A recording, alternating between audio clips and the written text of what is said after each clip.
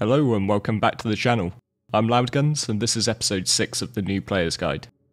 Today we're going to be getting our guns out and heading off to look at some of the FPS mercenary missions on offer.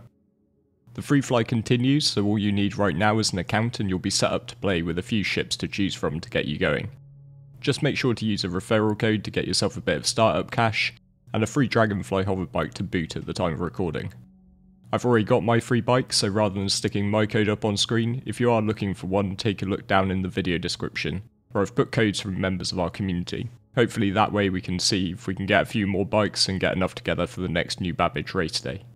StarCRZV isn't meant to just be all about the spaceships, and serious effort is being made to give life to some of the planets and moons that populate the game. So if you're more of an FPS player, this might be right up your alley. So before we head into the bad guys' lair and deal with them up close and personal, we're going to make sure we got a few bits and pieces, if we don't have them already. First up is armour. So armour in Star Citizen comes in 3 main types: light, medium and heavy. As a caveat, there are a couple of specialist armours for dealing with extreme temperatures on either end of the scale, but for the most part outside of the light, medium, heavy categories, it's about looks rather than actual functionality. Generally, armour is a trade-off between a couple of factors: protection first and foremost, with heavy offering the most and light offering the least. However, you also need to factor in manoeuvrability, where light offers the most and heavy offers the least. This will affect your movement speed and also the speed at which your heart rate climbs while sprinting. We're going to be doing bunker missions, where most of the combat occurs in tight confined spaces. I'm not too worried about covering larger distances, and I want to rest assured that I'll take a few rounds before going down. Plus I think this Defiance set I found in the armour shop at Port Tressler looks epic, so I'm going to take the heavy. The class of armour will also affect the size of backpack that you can attach, with the biggest backpacks only fitting onto heavy armour. This extra space is going to come in handy if we want to be loot goblins while we're out there. Next up is guns. There are a lot of guns to choose from in SC, with everything on offer including pistols, SMGs, assault rifles, shotguns, sniper rifles, light machine guns and heavy weapons such as the railgun. Within each subtype are a bunch of different guns with a slightly different feel, so experiment away to find what you like. I personally am going to grab myself a P4 AR assault rifle, since this is one of my personal favourites. We'll also want to make sure we grab some ammo and potentially a scope if you want one. These are all in the weapons attachments area of the terminals in gun stores. We'll also want to make a stop off at the pharmacy in the clinic to grab a first aid kit to take with us, just in case we get a boo-boo. Make sure to grab a stack of med pens. They're also sold at a wide variety of shops under the MISC tab on the terminals. And it can also be worth getting a med gun, which offers the highest level of portable healing. While we're at the clinic, it's also worth swinging by the regen terminals to make sure your spawn is set in the local area to where you'll be running merc missions, just in case something goes wrong. Attach all of your gear in the inventory screen, which you just get to by pressing I. You can drag items onto available slots on your character, or you could just double click to quickly equip them. Your armour is going to dictate how many slots you have for things like weapons, ammunition, med pens. So if you hover over one of those, you can see all the circles pop up wherever you can attach something.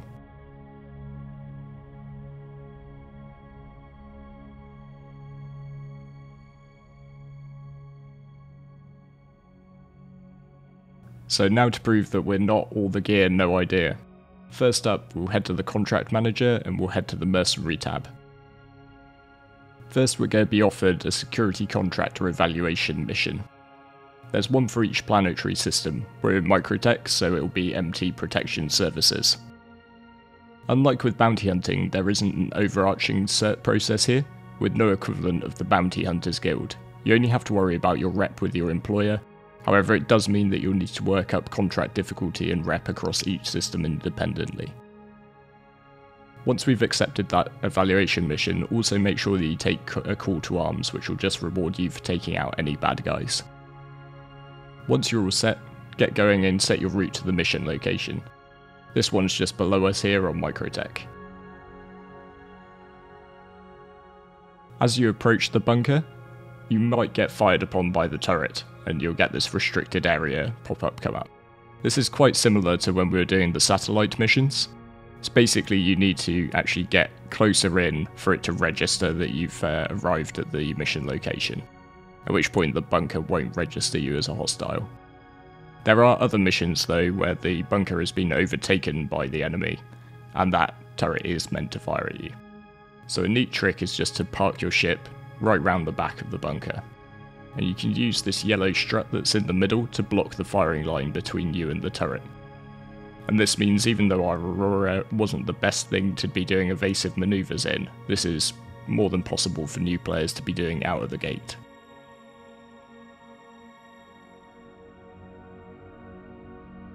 You're at the back of the bunker now, so follow the edge round to the front. You can pull your main weapon out by hitting 2. There's a lot of temptation when you start out and you've just walked into a gun store to go and buy everything you can off the shelf, but you really only need 1 and a decent supply of ammunition to start with. Where we're going, there's going to be plenty of guns with one careless owner who doesn't need them anymore, so don't burden yourself unnecessarily. Make your way in through the bunker door and head to the elevator panel where you get hit sub-level. As we make our way down into the bunker though, it's probably worth stopping and considering who we need to be shooting. So the bad guys will wear a variety of armours, but there will be a common purple theme to them that indicates you have full permission to blow these guys away. But often on these mercenary missions, you're just the backup, so as important as knowing who to shoot is knowing who not to shoot. In different systems, the guards will be wearing different colours. Here on Microtech, all the guards are going to be wearing some variation of white armour. Taking out the guards on purpose or by accident will leave you as a criminal and without a job, so try to avoid it if you can. In Hurston, the security guards are going to be wearing yellow, Arc Corp are red, and Crusader are blue. Crusader is probably an area I'd avoid at the start. Maybe it's just my rapidly aging eyes, but the difference between blue and purple sets can sometimes be a bit too easy to confuse in my experience. So when the elevator's finished descending, head out into the bunker, and make your way through it slowly, clearing out the bad guys as you go. You've got a counter at the top, which indicates how many are left. The guards may well take care of a number of the enemy for you. However, the counter itself is a little on the janky side, so don't trust it entirely until the mission is complete. Controls are fairly standard FPS, but just in case, use Q and E to lean around corners, Control to crouch, R to reload, right mouse button to aim down sights. Be aware that not all of the enemies may be spawned in when you get to the bunker, so keep an eye on the elevators, as these act as the spawn lockers for new bad guys. StarCRZV is obviously still in development, so sometimes things can be a little bit slow or laggy, and there is a bit of desync involved here. Also, I'm a pretty terrible FPS player, so sometimes I just positionally desync myself, I guess. One thing I do really like about these missions though is that you do have to be careful and stop and identify your targets before you pull the trigger. So that, for instance, is one of the guards, so we don't want to get ourselves a crime stat, so we'll just hold off on the trigger. You want to make sure that you complete the mission before you start even considering loot. The moment you start looting before the bad guys are down is the moment that you go get shot in the back.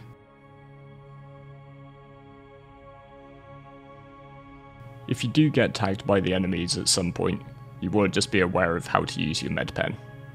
So I've taken hits there, and I can bring out my med pen with C, and then jab myself with left mouse button. That will give you a boost of health, and if it's needed, will stop any bleeding. Once all of the bad guys are finished off, it's time to unleash your inner loot goblin. I'd like to give a shout out to Devil and Sky from Frontier, who are 2 of our most experienced bunker busters, who I hit up for a bit of advice on what to target when looting. And one of their first rules was to focus on stuff that you can use to run more bunker missions, rather than worrying too much about looting for profit. We'll look at selling loot, but realistically you'll make more money chaining missions than you will from the loot itself. So it makes sense to be as self-sufficient as you can by using your inventory space to take items that will help you keep rolling. You can hold F and interact with guns to pick them up. Equip them to slap them into one of the slots on your back, or select grab to take the gun into your hands. You can also loot off the dead NPCs themselves by selecting loot from the interaction menu. And here's where I would focus on things like ammunition, med pens to help me run more bunkers. But the helmets offer the best space to cash ratio if you're desperate to loot for money. You'll also find loot boxes around bunkers. So these are the standard boxes that will contain a range of small items. Keep an eye out for the tiger claws in particular. These are going to be useful when/if you end up with a crime stat. You'll also find medical boxes which contain a range of medical supplies. In particular here, focus grabbing yourself some spare med guns and also some spare med pens. I tend to also grab the refills, but don't worry too much about the various other drugs. Large loot boxes contain a range of weapons, armour and ammo, and they can be a great way to get your hands on some of the rarer items in game. You can even find things like subscriber items, which otherwise you can't buy at shops. There is a bit of a bug at the moment where if you grab one of the guns out and you put it directly into one of the slots on your back, it will lose its scope and also its magazine. So instead just drag that gun and hover it over the drop marker. That'll drop it onto the floor. If you then exit out of the inventory by pressing I, you'll be able to pick that gun up. Doing it this way will just make sure it keeps its scope and its ammunition. Looting full armour sets can be a bit of a pain because you lack the storage in your backpack to haul the bigger parts. The best way to do it is probably to come down into the bunker just in your flight suit with a base helmet, and then equip the entire set off the dead NPC. When it comes to building up your armour collection, it's better to focus on the armour from the guards than that from the enemies. If you come to run bunkers with other people, it's a lot better to look like a good guy than a bad guy. It's a bit of a tight squeeze in our Aurora, but once you're back in your ship, you can open up the inventory with I and you can transfer any loot out of your inventory into the ship itself, helping to keep your loot relatively safe while you chain bunker missions together. Just drag the items from over on the left where you'll find your backpack and armour storage, and into the right side menu where you'll find the storage of your vehicle. Back at Port Tressler, I've headed over to the armour shop. In the terminal, just select sell at the top and you'll see all the items you can sell to the shop. You're limited in terms of what the shop will buy depending on what it specialises in. An armour store will buy armour pieces and other items like med pens or undersuits, but it won't buy guns, for example. If the store sells the exact piece of loot that you've got on offer, then you will get a slightly better price. But as you can see, compared to the payouts that we're getting from the missions themselves and call to arms, this isn't really the best use of your time. Instead, by focusing on stuff you would otherwise buy at 100% of its value, you will save yourself time and money in the long run. So if nothing I just said got through to you and you're determined to make your way as a used goods salesperson, you can always head over to the cargo deck of Everest Harbour, Port Tressler or Bajini Point, where in the miscellaneous section of the shop terminal you'll find a container box for 1,237 AUEC. When you're in ship at the station, you can just drag that box and drop it onto the floor of your ship, giving you a nice little additional bit of storage. You can then always take that with you on bunker missions. You could just leave it in the elevator, and effectively it acts as an additional backpack. I don't really personally think this is worth it, but one place it does come in really handy is if you crew up. Having a box that you can just leave in the back of your ship will allow players in a party to quickly and easily exchange fiddly items like magazines without losing them on the floor. While you're in the cargo centre though, be sure to pick up the Verse's greatest beverage, Cruise. Is it a drink? Is it a meal? Well, maybe it's both.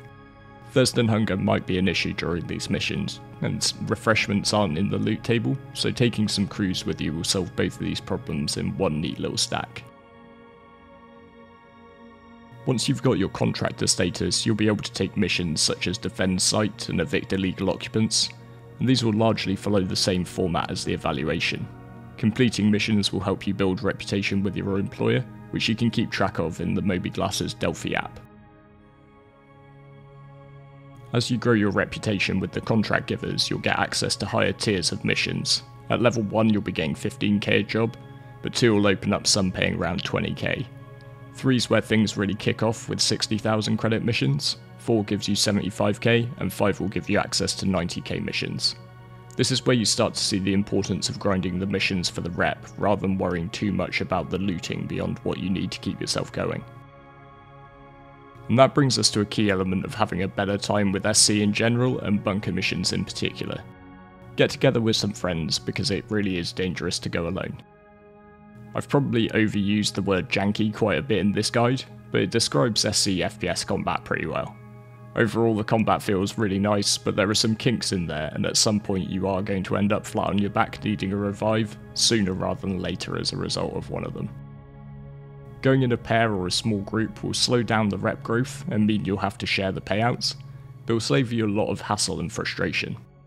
Plus, friends are good. If you're solo and looking to find a pickup group, you're most welcome to pop into the Frontier Community Discord through the link in the vid description.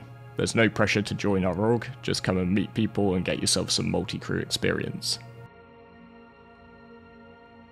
Finally, it wouldn't be a Star Citizen video if I didn't veer off and talk about ships at some point, and the one I'd like to highlight here is the Drake Cutlass Red.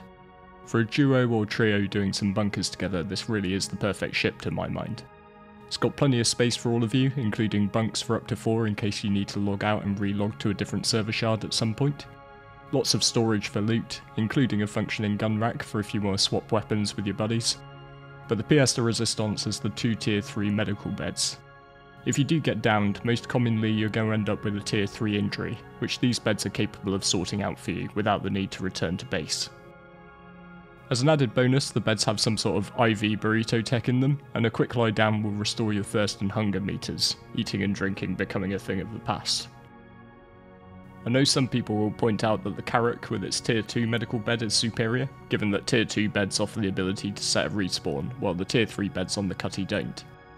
But that much slower speed of the Carrack getting to and from bunkers eats into the advantage to my mind.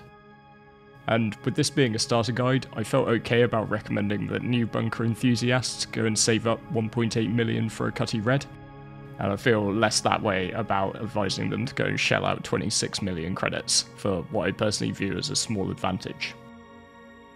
I hope this was a useful intro to bunkers and that you head out, or in this case down, and put your FPS skills to good use. To be completely honest, this highlighted for me that I can be as guilty as anyone of not getting out and properly giving everything a go. Before making this guide, I hadn't done much in the way of mercenary missions, since I'm not really the biggest FPS fan myself. I even considered skipping over this as an episode, figuring that people would probably have enough to get going, and could learn this stuff on their own. But I'm very glad I didn't, since I found something that I unexpectedly enjoyed. Again, a big thank you to Sky and Devil, who gave me an awful lot of pointers. But that proved to me again that whatever you're doing in Star Citizen, it's really helpful to be part of a community or organisation. My goal with this guide series is to give new players just enough education to perform, but you'll always be learning new stuff if you play as part of a group. Drop me a comment down below to let me know how you get on, and if you've got the bunker busting bug now, and feel free to let me know if you've got any other hot tips that could help me and other players out. Conveniently, a comment is also all you need to enter the monthly giveaway, which this month is for a Drake Cutlass Black. You'll be glad to know that for the time being we've got just one more stop on this educational tour of the verse. In the next episode we're going to be looking at what to do if you find yourself on the wrong side of the law. But until then, thank you very much for watching all the way to the end, and I look forward to seeing you next time.